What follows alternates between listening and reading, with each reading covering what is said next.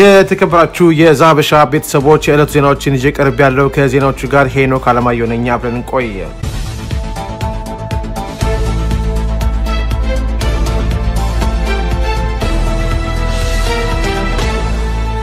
ጠቅላይ ሚኒስትር አብይ አህመድ በተፎካካሪዎች ስብሰባ ላይ ሳይገኙ ቀሩም። ገዢውን ፓርቲ ጨምሮ ሁሉም በአገሪቱ የሚገኙ ተፎካካሪ የፖለቲካ ፓርቲዎች በሀገሪቱ አጠቃላይ የፖለቲካ ሁኔታ ለመምከርና ገዢ ሐሳቦችን ለመለዋወጥ ለሶስተኛ ጊዜ በመከሩበት ስብሰባ ላይ ጠቅላይ ሚኒስትር ዶክተር አብይ አህመድ እንደሚገኙ ቀደም ሲል ተገልጾ የነበረ ቢሆንም ሳይገኙ ቀርተዋል። ምክንያቱ ባልተገለጸ ሁኔታ ጠቅላይ ሚኒስትሩ በዚህ ስብሰባ ላይ ባይገኙም ድርጅቱን ወክለው አቶ ብናልፍ አንዱዓለምና የጠቅላይ ሚኒስትሩ የፕሬስ ሰክሬታሪያቸው አቶ ንጉሱ ጥላሁን ተገኝተዋል። ጠቅላይ ሚኒስትሩ በዚህ ስብሰባ ላይ በመገኘት እንደተለመደው የለገጣፎንና ወቅታዊውን የሀገራችን ጉዳይ በተመለከተ ይናገራሉ ተብሎ ሲጠበቅ ነበር። በሌላ በኩል ዛሬ የተደረገው ውይይት በፓርቲዎች በኢትዮጵያ የተጀመረውን የዲሞክራሲ ስርዓት ግንባታ ወደ አንድ ምዕራፍ ለማሸጋገር በር የተከፈተ በተባለው በሶስተኛው ዙር ምክክር በአራት ሐሳቦች ላይ ጽሁፎች መቅረባቸውን ሰምተናል። ሀገረ መንግስትና ብሔረ መንግስት ግንባታ በኢትዮጵያ ፈተናዎችና የግንባታው ስትራቴጂ ምን ሊሆን ይገባል በሚል የኢህአዴግ ጽሕፈት ቤት ኃላፊ አቶ ብናልፍ አንዱዓለም ጽሁፍ ያቀረቡ ሲሆን በጽሁፋቸው ጠንካራ ሀገር መገንባት ያልቻለ ህዝብ ትልቅ ሀገር ሊኖረው አይችልም፣ ሀገረ መንግስትን ከስርዓተ መንግስትና ከመንግስት አስተዳደር ነጥሎ በማየት በኩል ያለው የተሳሳተ ግንዛቤ ሀገር ያፈርሳል ሲሉ ተናግረዋል። ሌላው ጽሁፍ አቅራቢ ፕሮፌሰር በየነ ጴጥሮስ የከፍተኛው የትምህርት ተቋማትና የተማሪዎች ሚና በአንድ ሀገር የፖለቲካ ህይወት ውስጥ ምን ይዘት ሊኖረው ይገባል በሚል ጽሁፍ አቅርበው ከፍተኛ ትምህርት ተቋማት የሰው ኃይል ማፍራትና ዕውቀት መስጠት ብቻ ሳይሆን የዲሞክራሲ ስርዓትን የማስገንዘብ ግዴታም እንዳለባቸው ተናግረዋል። የኦሮሞ ዲሞክራሲያዊ ግንባር አመራር ዶክተር ዲማ ነጎ ባቀረቡት ጽሁፍም በአገሪቱ የፖለቲካ አደረጃጀት ውስጥ ህዝብን አንድ የሚያደርግ ስራዎች ሊቀድሙ ይገባል ብለዋል። እንዲሁም የአረና ለትግራይ ዲሞክራሲያዊ ፓርቲ ሊቀመንበር አቶ አብርሃ ደስታ የመናገር ነጻነትና ማህበራዊ ሚዲያ በሚል ባቀረቡት ጽሁፍ ኢትዮጵያ የሐሳብ ነጻነትን ለማረጋገጥ ነጻ የሆኑ ተቋማት ሊኖሩ እንደሚገባ ተናግረዋል። ጠቅላይ ሚኒስትር ዶክተር አብይ አህመድ ከትላንት በስቲያ የአዲስ አበባ በወንዞች ዳር የተጀመረው አዲሱ ፕሮጀክት ለህዝብ ይፋ በሆነበት ወቅት እንደሚገኙ ቢገለጽም ሳይገኙ ቀርተዋል። በሌላ ዜና ጠቅላይ ሚኒስትር ዶክተር አብይ አህመድ በጽሕፈት ቤታቸው ከኦብነግ አመራሮች ጋር መወያየታቸው ታውቋል። ኦብነግ እንደገለጸው በለውጡ ዙሪያ በቀጣዩ ምርጫና ህዝብና ቆጠራ እንዲሁም በሌሎች ወቅታዊ ሁኔታዎች ዙሪያ ከጠቅላይ ሚኒስትሩ ጋር መወያየቱን አስታውቋል።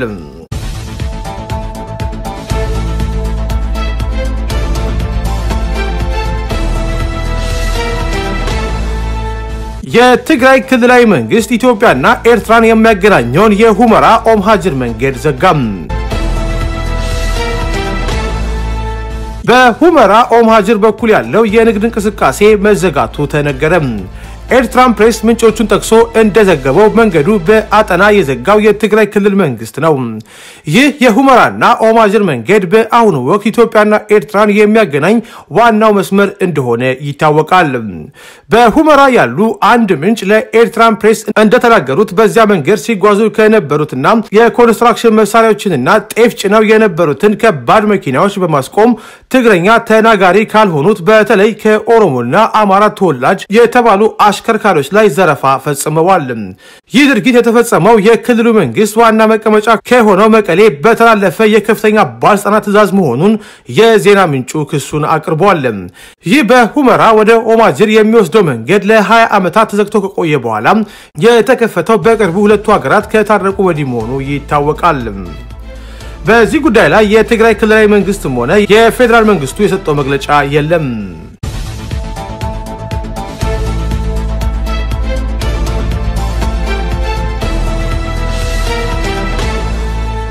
የአዲስ አበባ ፖሊስ በአዲስ አበባ ሰላማዊ ሰልፍ ስለመጠራቱ ጥያቄ ያቀረበልኝ አካል የለም አለም።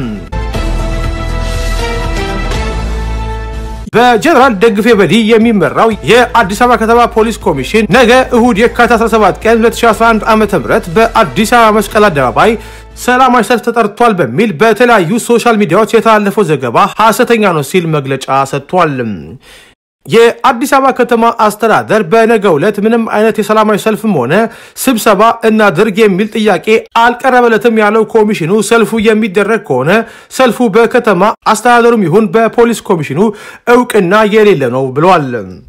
ሰልፍ እንወጣለን በሚል በህብረተሰቡ ላይ የጸጥታ ችግር ለመፍጠር የሚፈልጉ አካላት ከተግባራቸው ሊታቀቡ ይገባል። ይህንን ተላልፎ በሚገኙ አካላት ላይም የህብረተሰቡን ሰላምና ደህንነት ለመጠበቅ ሲባል አስፈላጊውን ህጋዊ እርምጃ እንወስዳለን ሲል የአዲስ አበባ ፖሊስ ኮሚሽን አስጠንቅቋል።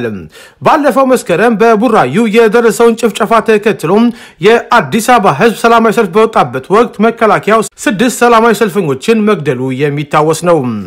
በሌላ ዜና በጎንደር ደባርቅ ከተማ ለተጠራው ሰላማዊ ሰልፍ እውቅና እንደማይሰጥ የከተማው አስተዳደር አስታወቀም።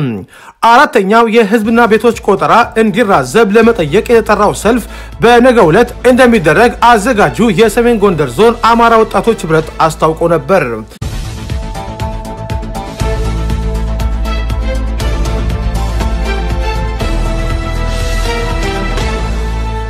አዴፓ በአዲስ አበባ የባለቤትነት ጉዳይ ላይ ጠንካራ አቋም እንዳለው አስታወቀ። የአማራ ዲሞክራሲያዊ ፓርቲ አዴፓ አዲስ አበባ የነዋሪዎቿ እንድትሆንና አግላይ አመለካከቶች እንዲወገዱ በትኩረት እንደሚሰራ ይፋ አደረገ። ድርጅቱ በአዲስ አበባ ከሚገኙ የአዴፓ አመራሮች ጋር ከተወያየ በኋላ ውይይቱን የመሩት የአዴፓ ማዕከላዊ ኮሚቴ ጽሕፈት ቤት ኃላፊ አቶ ምግባሩ ከበደ እንደገለጹት አዲስ አበባ የነዋሪዎቿና የኢትዮጵያ መዲና እንጂ የማንም አይደለችም ብለዋል። አዲስ አበባን የነዋሪዎቿ መዲና እንዳትሆን አጀንዳውን የሚያራግቡት ለውጡን የማይደግፉ ኃይሎች የሚጠነሱት የፖለቲካ ሴራ ነው ያሉት አቶ ምግባሩ ችግር የሚፈጥሩ ግለሰቦች ወይም አመራሮች ካሉ በማጣራትና ከሚመለከተው አካል ጋር በመሆን ጉዳዩ ይፈታል። በአዲስ አበባ ባለቤትነት ጉዳይ አቋማችን ጠንካራ ነው ብለዋል። የአዲስ አበባ ከተማ አስተዳደር ምክትል ከንቲባና የንግድና ኢንዱስትሪ ቢሮ ኃላፊ ኢንጂነር እንዳውቅ አብቴ በበኩላቸው አዲስ አበባ የራሷ መዋቅርና አስተዳደር ያላት የኢትዮጵያና የአፍሪካ ከተማ እንጂ የማንም አይደለችም ብለዋል። በዚህ ጉዳይ ላይ ችግር ካለም በውይይት እንደሚፈታና ችግር ፈጣሪዎች ላይም እርምጃ እንደሚወሰድ ተናግረዋል። በአዲስ አበባ የሚኖሩ የአዴፓ አመራሮችም በአዲስ አበባ የሚኖረው የአማራ ህዝብ መብትና ጥቅም እንዲከበር ጠንክረው እንደሚሰሩ በመግለጫቸው ላይ ተናግረዋል። በሌላ በኩል አዴፓ በዛሬው ዕለት በአራዳ ክፍለ ከተማ ከአባሎቹ ጋር ውይይት አድርጓል። ይህ በእንዲህ እንዳለ የህወሓት 44ኛ ዓመት የምስረታ በዓል በአዲስ አበባ የተለያዩ ክፍለ ከተማዎች ተከብረዋል። በአራዳ ክፍለ ከተማና በአቃቂ ቃሊቲ የሚኖሩ የድርጅቱ ደጋፊዎችና አባላት የአቶ መለስ ዜናዊ ምስል ከደብረ ጽዮን ጋር ይዘው ወጥተዋል።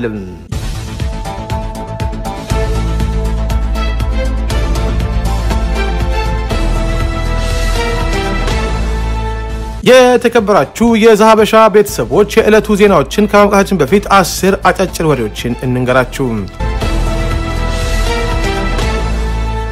ዛሬ ጠዋት የዩኒቨርሲቲ ተማሪዎችን አሳፍሮ ከደብረ ታቦር ወደ አዲስ አበባ በመጓዝ ላይ የነበረ የህዝብ ማመላለሻ አውቶቡስ ላይ በደረሰ አደጋ የሁለት ተማሪዎች ህይወት ማለፉ ተሰማ። የትራፊክ አደጋው የደረሰው በአማራ ክልል ምስራቅ ጎጃም ዞን ደጀን ዙሪያ ወረዳ የህዝብ ማመላለሻ ተሽከርካሪ ከቆመ ሲኖትራክ ጋር በመጋጨት መሆኑን የምስራቅ ጎጃም ዞን ፖሊስ መምሪያ የህዝብ ግንኙነት ባለሙያ ኢንስፔክተር ጎበዜ ይርሳው ገልጸዋል። ቁጥራቸው በውል ያልታወቁ ተጎጂዎች ወደ ደጀንና ደብረ ማርቆስ ሆስፒታሎች ተወስደው እርዳታ እየተደረገላቸው መሆኑንም ኢንስፔክተሩ ተናግረዋል። በአሜሪካ አሌክሳንድሪያ ቨርጂኒያ ውስጥ ነዋሪ የሆኑት አቶ መርጊያ ንጉሴ ትላንት ፍርድ ቤት ቀርበው ጥፋተኛ ተባሉ። የ58 ዓመቱ አቶ መርጊያ ጥፋተኛ የተባሉት በማጭበርበር የአሜሪካ ዜግነት አግኝተዋል በሚል ነው። በትላንትናው ዕለት የተሰየመው ፍርድ ቤቱ እንደገለጸው አቶ መርጊያ በቀይ ሽብር ወቅት ተጠርጣሪ እስረኞችን ደብድበዋል፣ ገርፈዋል፣ አሰቃይተዋል። ይህ ድርጊት የተፈጸመባቸው ግለሰቦችም ለዘላቂ ጉዳት ተጋልጠው ይገኛሉ። ይሁንና በ1999 እንደ ኢሮፓውያን አቆጣጠር ወደ አሜሪካ በገቡበት ወቅት ለኢሚግሬሽን ሰራተኞች ሙሉ በሙሉ ውሸት የሆነ ታሪክ ተናግረው የስደተኝነት ፍቃድ ማግኘታቸውንና በ2008 ደግሞ የአሜሪካ ዜግነት እንደተሰጣቸው ፍርድ ቤቱ አስታውቋል። የአሜሪካ ዜግነት ለማግኘት ቃለ መጠይቅ በተደረገላቸው ወቅትም ማንንም ሰው በፖለቲካ አመለካከቱ ምክንያት እንዳላስተቃዩ ተናግረው የነበረ ቢሆንም ለፍርድ ቤቱ ያንን ያሉት በሐሰት እንደነበር አምነዋል። በአሜሪካ ሕግ መሰረት በሐሰት መግለጫ ዜግነት ማግኘት ክልክል በመሆኑም የጥፋተኝነት ውሳኔ እንደተላለፈባቸው ፍርድ ቤቱ አስረድቷል።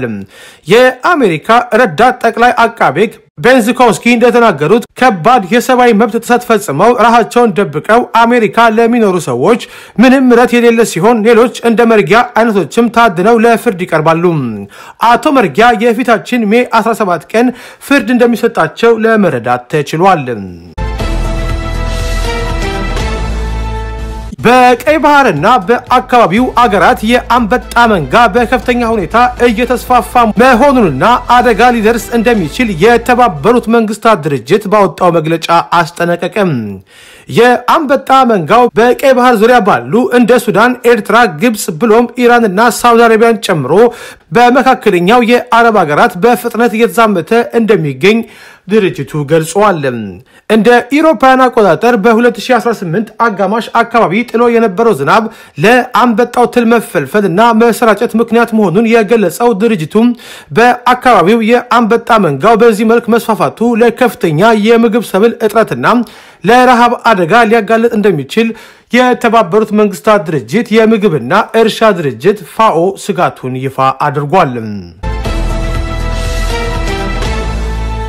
በለገጣፎ የተወሰደውን እርምጃ ተከትሎ በአፈጻጸሙ ሂደት የተፈጠሩ ግድፈቶችና ስህተቶች ካሉ ለይቶ ማረም አስፈላጊ መሆኑን በመግለጽ ይህን ጉዳይ የሚያጣራ አንድ ግብረ ኃይልም ተደራጅቶ ወደ አካባቢው እንዲሰማራም የኦሮሚያ ክልል ፕሬዝዳንት አቶ ለማ መገርሳ አቅጣጫ ማስቀመጣቸውን አቶ አዲሱ አረጋ አስታወቁ። ግብረ ኃይሉም በጥቂት ቀናት ውስጥ ወደ ማጣራት ስራ የሚገባና አጣርቶ በሚያቀርበው ሪፖርት መሰረትም ህገወጥ ግንባታን በማፍረስ ሂደት የተፈጸሙ ስህተቶች ካሉ ህግን ተከትሎ እርማት እንደሚወስድ የገለጹት አቶ አዲሱ በህገወጥ ግንባታ የፈረሰባቸው የደሃ የሆኑ ወገኖቻችን ያለመጠለያ እንዳይቀሩ ግብረ ኃይሉ አጣርቶ በሚያቀርበው መሰረት ህግና ስርዓትን በተከተለ መንገድ በአጭር ጊዜ ውስጥ መፍትሄ እንዲያገኙ ይደረጋልም ሲሉ ተናግረዋል። የተወሰደው እርምጃ በአንድ ብሔር ላይ ያተኮረ ጥቃት አስመስሎ በማህበራዊ ሚዲያና በሌሎች ሚዲያዎች እየቀረበ ያለው ዘገባ ግን ሐሰት መሆኑ ተረጋግጧል በማለት አቶ አዲሱ አረጋ ይፋ አድርገዋል። በለገጣፎ ለገዳዲ ከተማ አስተዳደር በዜጎች ላይ የመጠለያ ቤታቸው በማፍረስ በተወሰደው እርምጃ ህፃናት፣ ሴቶች፣ አዛውንቶች፣ የስኳር ህመምተኞች ለከፋ ችግር መጋለጣቸውን በተጠለሉበት የሃይማኖት ተቋማት በመገኘት ማረጋገጡን የኢፌዴሪ የህዝብ እንባ ጠባቂ ተቋም አስታወቀ። ተቋሙ በአስተዳደሩ በእርምጃው ተፈናቅለው የተጠለሉትን ዜጎች ትላንት በከፍተኛ አመራሮች ደረጃ በስፍራው ተገኝቶ ተዘዋውሮ እንደተመለከተ ጠቅሶ ተዘዋውሮ በተመለከተባቸው ድንኳን ውስጥም ከመንግስት ምንም ነገር አቅርቦት አለመኖሩን ነገር ግን ህዝቡ ተባብሮ እየመገበ ያለበት ሁኔታ ተመልክቻለሁ ብለዋል። በተከሰተው ድርጊት አዝኛለሁ ያለው ተቋሙ የድርጊቱ መንስኤና ውጤቱ ከሚያስገኘው ፖለቲካዊ ትርፍ የሚፈጥረው የመልካም አስተዳደር ብልሽትና የሰብአዊ መብት ጥሰት እጅግ ያሳስበኛል ብለዋል። አዲስ አበባ ዲጂታል የነዋሪዎች መታወቂያ በሚቀጥለው ሳምንት መጨረሻ መስጠት እንደምትጀምር የከተማ ወሳኝ ሁነት ምዝገባ ኤጀንሲ አስታውቋል። አዲሱ የዲጂታል መታወቂያ በአዲስ ከተማ ክፍለ ከተማ አገልግሎቱ የሚጀምር ሲሆን ለዚህም በቂ መታወቂያ ካርዶች መዘጋጀታቸውን በኤጀንሲው የነዋሪዎች አገልግሎት ዘርፍ ምክትል ዋና ዳይሬክተር አቶ መሐመድ አብዱራሂም ገልጸው በአዲስ ከተማ ክፍለ ከተማ የአዲሱ መታወቂያ አስጣጥ ጥንካሬና ድክመት ታይቶ በቀጣይም በሁሉም ክፍለ ከተማ ወረዳዎች መስጠት ይጀምራል ብለዋል። በትላንትናው ዕለት በተካሄደው የአምቦ ኒውዮርክ ልማት ገቢ ማሰባሰቢያ ፕሮግራም ከ400 ሚሊዮን ብር በላይ መሰብሰቡ ተዘገበ። በአዲስ አበባ ሀያት ሬጀንሲ ሆቴል በተካሄደው የገቢ ማሰባሰቢያ ፕሮግራም ጠቅላይ ሚኒስትር ዶክተር አብይ አህመድ፣ የኦሮሚያ ክልል ፕሬዝዳንት አቶ ለማ መገርሳና የአዲስ አበባ ምክትል ከንቲባ ኢንጂነር ታከለ ኡማ ተገኝተዋል። በዚህ ወቅትም ጠቅላይ ሚኒስትር ዶክተር አብይ ወቅቱ ከመቼውም ጊዜ በተለየ ሁኔታ ለህዝብ የሚሰራበት መሆኑን በመጥቀስ ይህ ጅምር ፕሮግራም በሌሎች አካባቢዎችም ተጠናክሮ የሚቀጥል መሆኑን አስረድተዋል። ለዚህም ባለሀብቶችና ባለድርሻ አካላት ለህዝብ ልማትና ለሀገር እድገት የድርሻቸውን እንዲወጡም ጥሪ አቅርበዋል። መንግስትም የልማት ፕሮጀክቶች እንዲስፋፉና የህዝብ ጥያቄዎች እንዲመለሱ በቅንጅትና በትብብር የሚሰራ መሆኑን ጠቅላይ ሚኒስትር አብይ ተናግረዋል። በዕለቱ በተደረገው የገቢ ማሰባሰቢያ ፕሮግራም ከ400 ሚሊዮን ብር በላይ መሰብሰብ መቻሉን የአምቦ ከተማ ኮሚኒኬሽን ኃላፊ ዶክተር መንግስቱ ቱሉ መናገራቸውን አይተናል። በዚህ መሰረት አቶ በላይነህ ክንዴ 15 ሚሊዮን ብር፣ አቶ ተክለ ብርሃን አምባዬ 1 ሚሊዮን ብር፣ ድምፃዊ ሃጫሉ ሁንዴሳ 100 ሺህ ብር፣ ጋዜጠኛ ግሩም ጫላ 100 ሺህ ብርና ሌሎች ባለሀብቶችም ለልማቱ ድጋፍ ማድረጋቸው ተገልጿል። ከዚህ ባለፈም ለልማቱ ገቢ ማሰባሰቢያ ጠቅላይ ሚኒስትር ዶክተር አብይ አህመድ የእጅ ሰዓታቸው ለጨረታ ያቀረቡ ሲሆን ጨረታውንም የኢሊሌ ሆቴል ባለቤት አቶ ገምሱ በየነ በ5 ሚሊዮን ብር ማሸነፍ መቻላቸው ተገልጿል። በገቢ ማሰባሰቢያ ፕሮግራሙ በተገኘው ገንዘብም በአምቦ ከተማ 12000 ተማሪዎችን ማስተናገድ የሚችል ሁለተኛ ደረጃ ትምህርት ቤት፣ 20000 ሰው የሚይዝ ደረጃውን የጠበቀ ስታዲየም፣ ለሎሬት ጸጋዬ ገብረመድህን የአርት ጋለሪ ግንባታና ለሌሎች ፕሮጀክቶች ስራ ማስፈጸሚያ ይውላል ተብሏል። የኢትዮጵያ አትሌቲክስ ፌዴሬሽን የሥራ አስፈጻሚ ኮሚቴ አትሌት አልማዝ አያናን አበረታታም። አትሌት አልማዝ አያና አጋጥሟት ከነበረው የጤና እክል ሙሉ በሙሉ ማገገሟን ተከትሎ በኮሎኔል አትሌት ዳርቱ ቱሉ የሚመራው የኢትዮጵያ አትሌቲክስ ፌዴሬሽን ስራ አስፈጻሚ ኮሚቴ በመኖሪያ ቤቷ ተገኝቶ እንኳን ለዚያ በቃሽ ብለዋታል። የኢትዮጵያ አትሌቲክስ ፌዴሬሽን እንዳስታወቀው አልማዝ አያና በኦሎምፒክ የ10000 ሜትር ክብረ ወሰን ባለቤትና አሸናፊ እንዲሁም በተለያዩ አህጉራዊና ዓለም አቀፍ ውድድሮች ላይ ሀገሯን በመወከል በግሏ በድምቅ ብቃት በማሸነፍ የምትታወቅ አትሌት ናት። የተከበራችሁ የዛበሻ ቤተሰቦች ለዕለቱ ያዝንላችሁ ዜናዎች እነዚህ ናቸው። መልካም የረፍት ቀን እንዲሆንላችሁ ተመኘን።